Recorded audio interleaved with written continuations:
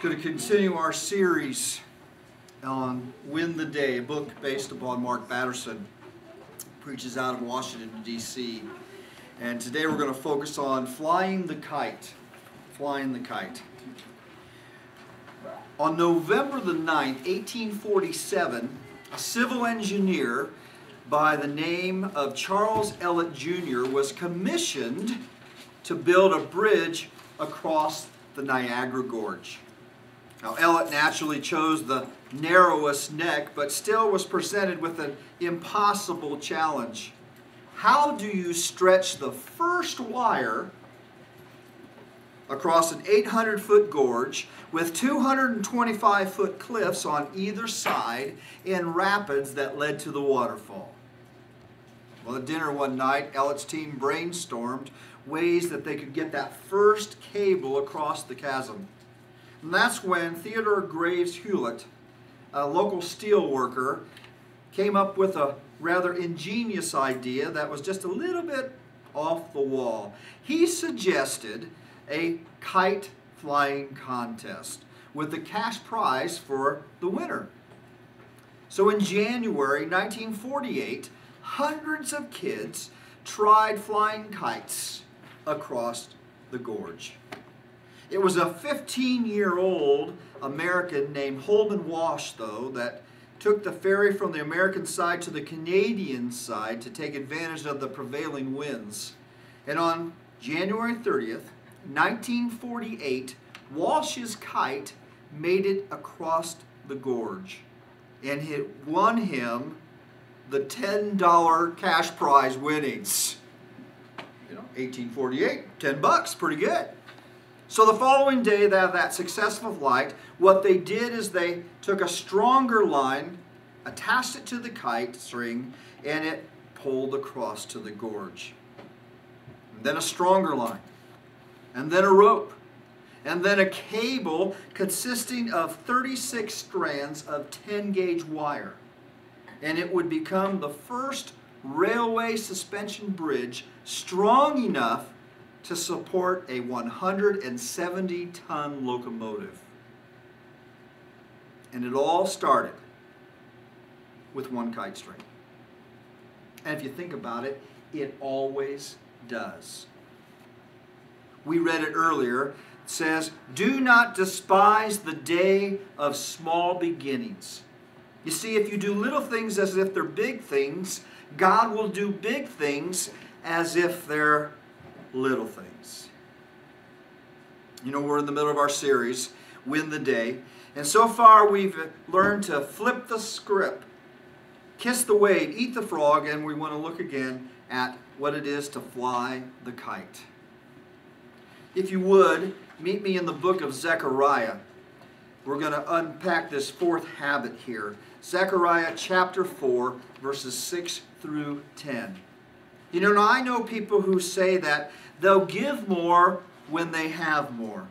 Or they'll say, I'll serve more when I have more time. Or that they'll step up when the big opportunity presents itself. But it's not often true, is it?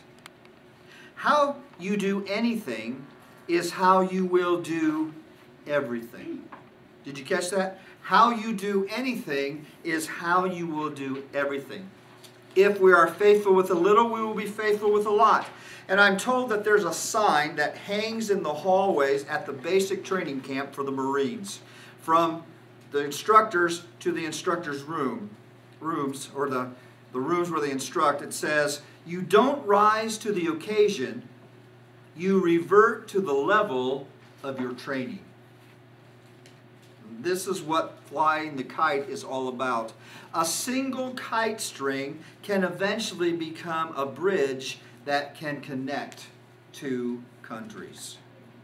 So look at, if you would with me, at Zechariah chapter 4, verse 6. We're going to break this down through some of these verses here as you look in your notes as well. It says, and when we look at this, we need to understand Zerubbabel is the leader, if you will, of a remnant of Israel that has returned to Judah with a God-sized vision to rebuild the temple that had been destroyed by Nebuchadnezzar in 586 BC. And now it's about a half a century later, Zerubbabel is staring at this broken down temple. He's seeing rocks and rubble laying everywhere. And this is when God says these words. He says, "Not by might, nor by power, but by my Spirit, says the Lord Almighty." So let's note this. You see, without the help of the Holy Spirit, and I'll confess, I am below average at best. And you know what? So are you. But with the help of the Holy Spirit, all things are possible. You catch that? All things are possible. And why is that? Because the Holy Spirit is, if you will, the X factor. The Holy Spirit is the difference between the best that you and I can do and the best that God can do. I'm going to let you in a little secret. God wants to do things in you and through you that are beyond your ability. They are beyond your resources, and they're beyond your imagination. God wants to do those things in us and through us. And why? Why does God choose to do that? So that He gets the glory. It is by His Spirit. You see, you can't feed 5,000 with 5 loaves and 2 fish. But when you add God to the equation, 5 plus 2 doesn't equal 7, does it? Matter of fact, with God, 5 plus 2 equals 5,000 with the remainder of 12. 12 baskets left over. You have more left over than when you started. And that's what He's telling Zerubbabel here. Not by might, not by your power, but it's by my Spirit. I'm going to help you achieve this task. All I need you to do is fly the kite. Get it started. Begin the process. That's what I need from you. Let's take a look at verse 7. Verse 7 says, "What are you, mighty mountain?" Now, do you catch that for just a second? He's talking to the mountain. And there comes a time, a moment in our lives when we've got to stop talking to God about our mountains. God, this is the mountain I've got to do. And we start talking to the mountain about our God. Did you catch the difference? We can talk to God about our mountain, but there comes a point in time that we start talking to the mountains because maybe that mountain doesn't understand who our God is. We have to declare His power. We have to declare His grace, His peace, His goodness, His glory, His love. Whatever that mountain might be, we have to begin to declare who God is and make sure that they understand, our mountain understands, that He is greater than itself. You don't deny the obstacles that we get. We have them every day. We don't deny the odds, but we confront the brutal facts, and we face them with unwavering faith because we have a God who can move mountains and says that we can move mountains with Him. You see, we don't lose faith in the end of the story. We exercise our authority in God. We lift it up and we pray, Lord, help me move this mountain. Now, it's important for us to realize that prayer isn't a wish list or anything like that. Matter of fact, every prayer has a twofold litmus test that we need to be reminded of. First of all, we have to get caught up. Prayer has that 2-point litmus test. It has to be in God's will, and it has to be what? To His glory. Not to mine, not to yours, but it's His will and His glory. We all have mountains, and I have no idea what mountain that you're facing in your life right now. Maybe it's the mountain of anxiety or addiction or anger. Maybe it's the mountain of unforgiveness, the mountain of depression or frustration or fear. But I want you to ask this question. What's your mountain right now? What is it that's standing in the way? Maybe you don't feel it's even a mountain. Maybe you're facing a mountain range. And it looks daunting and overpowering. When we encounter these moments, when we encounter those obstacles, we need to remember what we know for sure. And this is what I know for sure. And you should as well. That He is still the God who moves and makes sidewalks through the sea. He's still the God who makes the sun stand still. And He's still the God who turns water into wine. And He's still the God who moves mountains. That's the God that we have. That's the God that we read about in the Bible. That's my God. That's your God. You see, if God did it before, He can do it again because He is the same yesterday, today, and forever. That's who our God is. You know, in this story with Zerubbabel, we have several habits. We need to flip the script, if you will, like we talked about the first habit. By speaking to the mountain, and we declare that the authority of God that He has. That mountain doesn't have to stand in our way, that we can go through that obstacle. We have the habit of kissing the wave. You see, the obstacle is not the enemy. You don't go around the mountain. You often have to go through it. And sure, God can deliver around the mountain, but most often He's going to help you through the obstacle because that's what helps us grow. And here's really the bottom line. We have the authority to move mountains, those obstacles that are in our way, with faith as small as a mustard seed, Jesus said. He who has faith as small as a mustard seed can say to this mountain, get out of my way. Move. We're going to eat the frog. Habit 3, if you remember. If we want God to do the supernatural, we have to do the natural. We have to do the natural. What are you, mighty mountain? You're a mighty mountain. You're an obstacle. You're what stands within my way of accomplishing what God wants me to accomplish. But my God is greater. My God is stronger. And I have His Spirit. And so do you. Look at verse 10. And this is where the work begins. This is where we fly the kite, if you will. It says, do not despise these small beginnings. Do not despise the day of small beginnings, for the Lord rejoices to see the work begin, to see the plumb line in Zerubbabel's hand. Plumb line. Anyone know what the plumb line is? I haven't seen one in a long time. My dad had one. Probably still has one. Don't know that we use it anymore. But it was the way that you set it down and you make sure that everything's squared up. Plumb line, kite string, whatever you want to call it here. God here, if you think about this, He's rejoicing.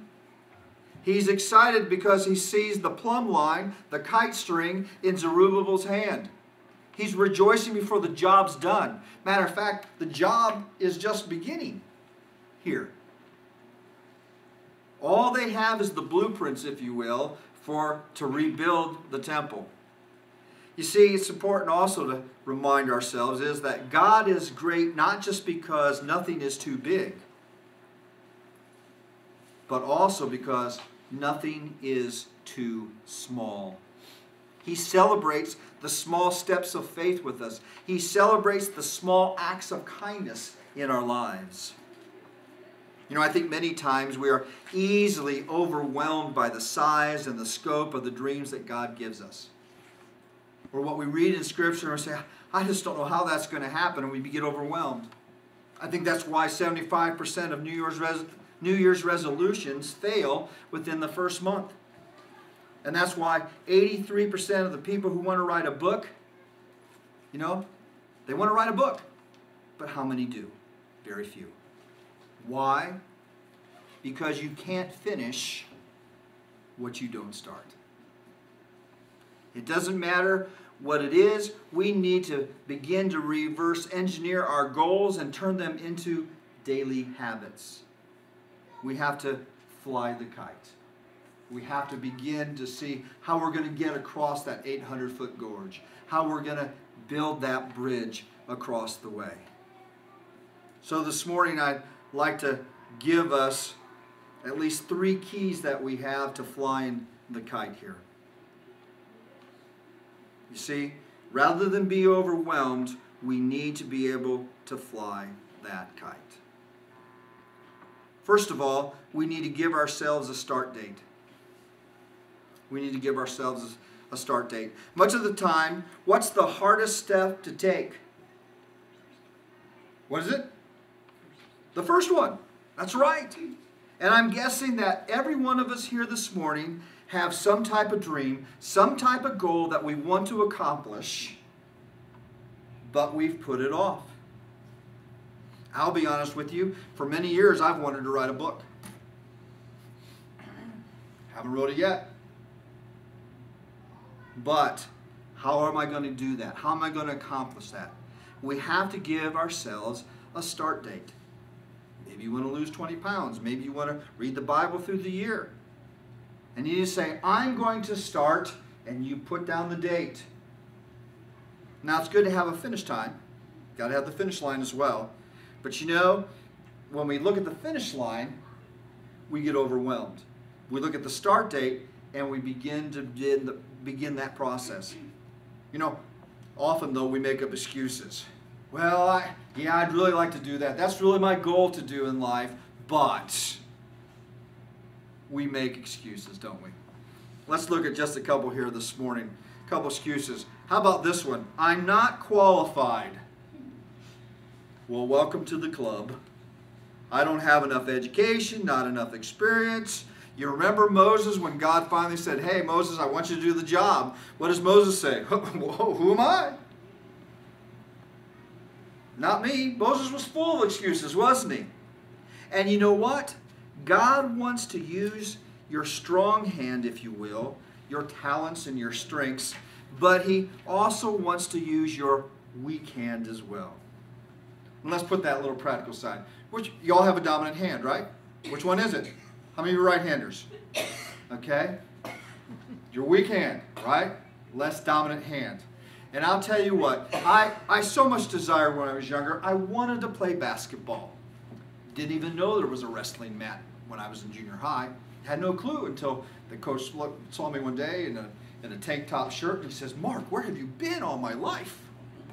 You're short and got muscles. Didn't know I should be on a wrestling mat and not the basketball court. So I tried really hard to be on the basketball court. And I'll tell you what, for 3 years straight, I tried out and I worked very hard. And guess what? Every year I was the last one to be cut. I mean, I would take my left hand and I would dribble the ball. And I would work on left-handed layups. Because I thought maybe the coach will be impressed, if I keep doing this and get it. You see, but that's the way God is. God understands our strengths because He's given them to us. But He also wants to use our weaknesses. Of course we're not qualified. We're not 100% ready to go.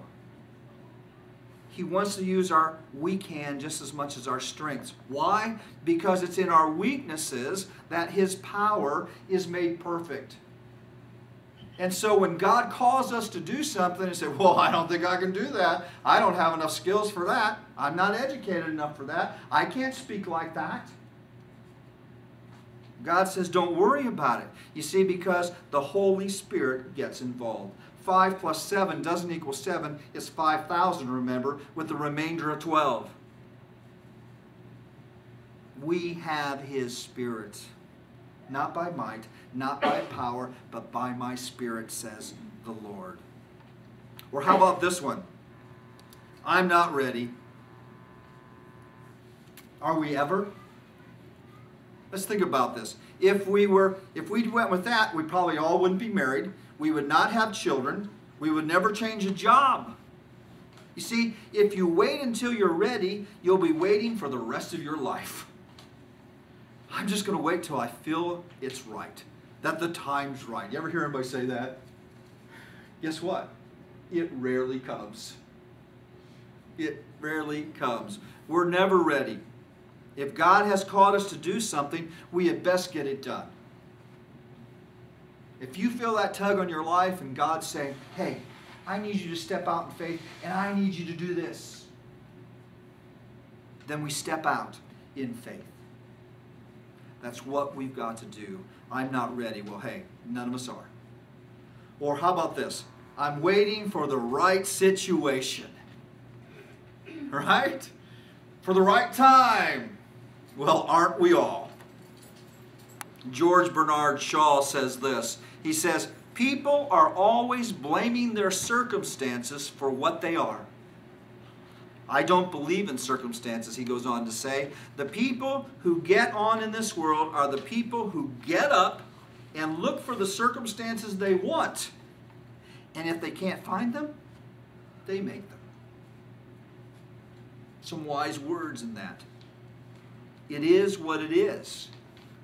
Isn't probably going to change. Ecclesiastes says this, whoever watches the wind will not plant, and whoever looks at the clouds will not reap.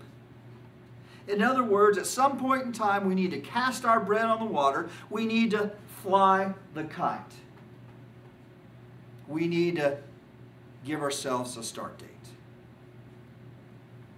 Secondly, we need to dream big but start small. Go ahead. Think of something that is outrageous, that is beyond your reach, a God-sized dream, a goal, and step out in faith. Maybe it's to become debt-free, maybe to pay off your mortgage early, go back to college and get a degree. You fill in the blank here. What is your dream? Dream big, because we have a big God. Commit to a daily time with God each day, whatever it might be. It's no surprise, and I've told this story before, when I was younger, my goal, my dream was to become the President of the United States. And my parents let me do that. They encouraged that dream. I could be anything I wanted to be and go ahead and dream that dream. That was until God changed my direction. I remember it well between my junior and senior year in high school. Up until that point in time, everything I did, everything led to pre-law and to go into politics and to become a politician and to become the President of the United States. I had the plan. I could still tell you what my plan was there. I think I had one mistake as I look back at that, but I could have corrected that in time. Same mistake that Evan Bayh made when he went to the Senate. That just ruins them all. Anyway, but I had that goal. I had the plan. And it's important to realize this. When God calls you, you need to start moving in faith. Even if it goes against what you thought your dream was. God made it very clear what I was to do. God is moving and acting in our world each and every day. He's active and moving in your world every day. And He invites you, He invites me to be a part of it. That is a goal of mine every day.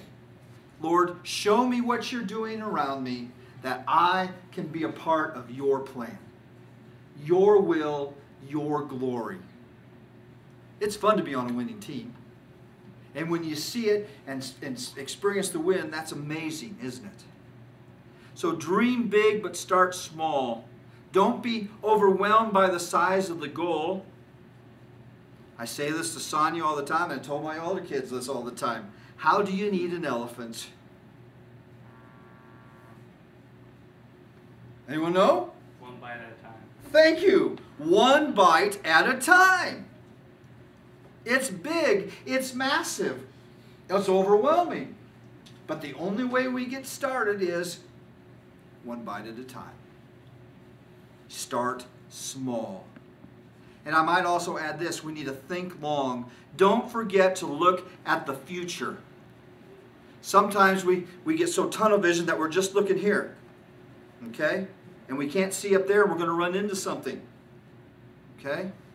During the regular NFL season here this year, the Chicago Bears had a 6-game losing streak. Started out really good. You thought, oh my gosh, the Bears are doing something this year. Okay?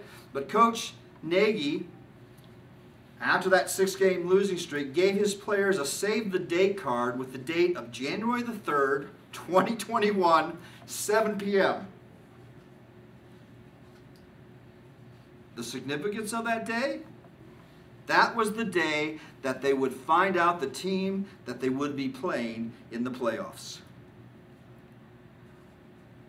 They've already on a six-week skid, 6-game losing streak.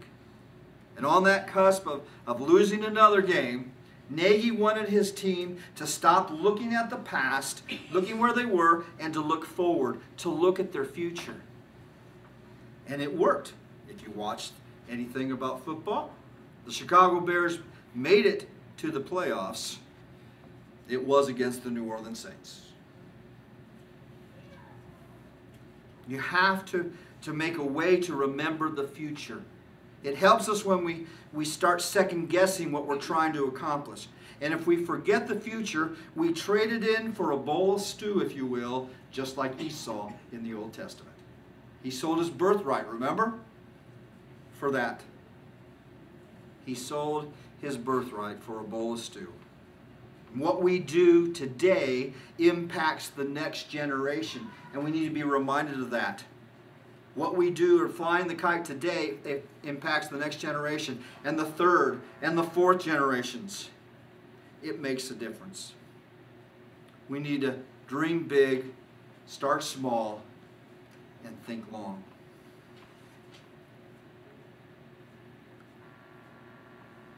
Helps if I put it up there, doesn't it? We not only need to do those two things, but we also need to count every day.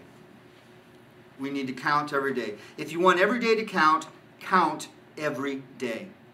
In 2019, Coach Buzz Williams was preparing his Virginia Tech Hokies for their first Sweet 16 game against the Duke Blue Devils in 52 years. They hadn't been to the Sweet 16 in that long. But here they were in Washington, D.C., preparing for this game with the Duke Blue Devils. He got his team together, and he didn't remind them of their record, which was good. He reminded them of the number of practices that they had had. 74 to be exact. He was counting their practices. Why? Because it was those practices that had gotten the Hokies to the Sweet 16 game. A game that they hadn't been to in 52 years. It's kind of interesting. He then went on and told his team that it was the 1,811th day of his tenure as the coach of the Hokies. That's interesting, isn't it? Who does that? Who counts those days? I'm barely lucky to know I've been working out at River Terrace for over 13 years. And been preaching here for just about as long.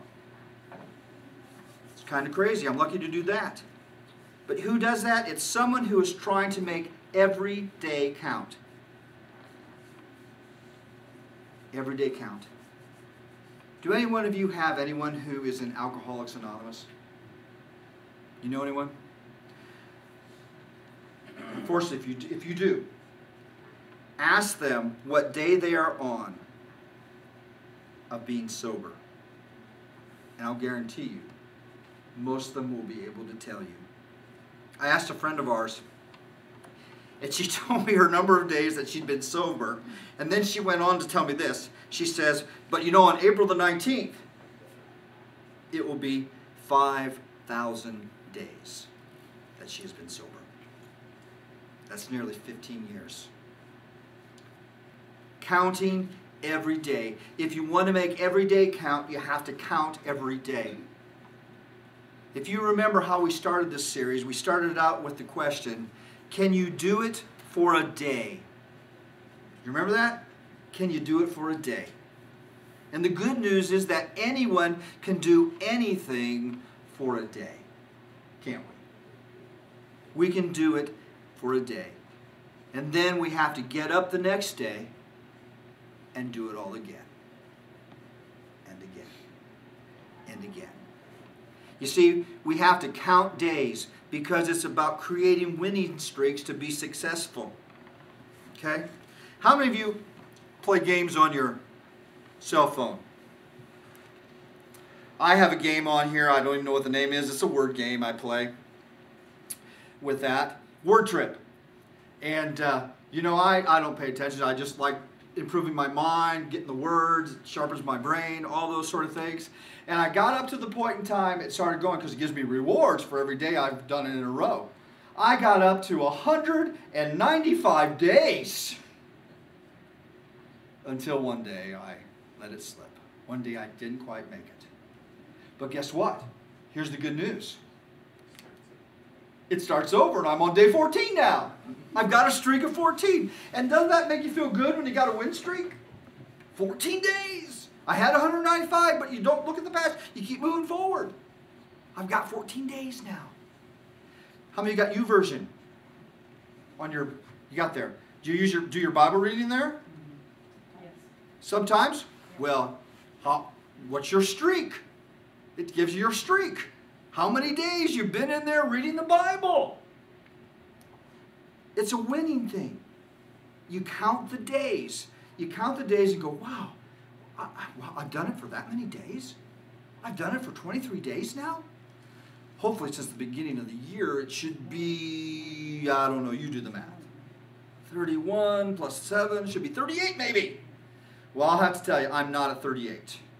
I think I'm only at 28. I had a break in there one day. I had to cheat and do 2 on one day. Okay? It's okay. Set the start date. Get it going. Dream big and start small and count every day. Take those wins. Make them and to get you going. You see, that's the point that he's telling Zerubbabel. Don't despise the day of small beginnings. Fly the kite. You see, God celebrates the small things. And I don't know what mountain you're going after. Sometimes it's also really good to tell the people that you want to do that. I don't know if I've ever told anybody, I can't talk. I don't know that I have ever told anybody that I would like to write a book. But now that I have, that means you can help me keep accountable. Oh, Mark, when are you going to get that book written, Mark? Have you put a start date on it? When are you going to start doing that, making the habit and developing doing that? Sometimes it takes that. You got to put it out there and people hold you accountable to it, right? Right? That's how you do that. It's like having that accountability partner. You see, God celebrates the small beginnings. And I don't know what mountain you're going after, what habit you're trying to break, what problem you're trying to solve. We need to fly the kite. We need to do something. Get started. Don't just stand there like a deer in headlights. We live in a confusing world. Got that. Understand that. But my God is bigger. My God is greater. Not by my might, not by my power, but what? By my, what is it? Spirit, says the Lord. We have the power. You know, sometimes there are decades that nothing happens, and sometimes there's weeks that decades happen. We need to fly the kite. There are moments in our lives that we just need to fly the kite, and we never know if that single kite string might be that suspension bridge to something that we can't even ask for or imagine. To our God who can do immeasurably more than we can ever imagine, all glory, praise, and honor to Him. That's what He tells us. You see, when we don't do these things, we are failing to plan. And we're planning to fail. That's what it really comes down to. That's what it comes down to. Let me ask you this. Are you ready to fly the kite? I know it's pretty windy out, and I know it's pretty cold out, and all that. But will you begin to fly your kite today? What is it? Make today your start date. Write it down. What is it that you're going to do with God's help to win the day? Can you do it for a day? Yeah. Can you do it tomorrow? And the next? And the next? To get your winning streak going. That's what it takes. Fly the kite. Stand with me if you would.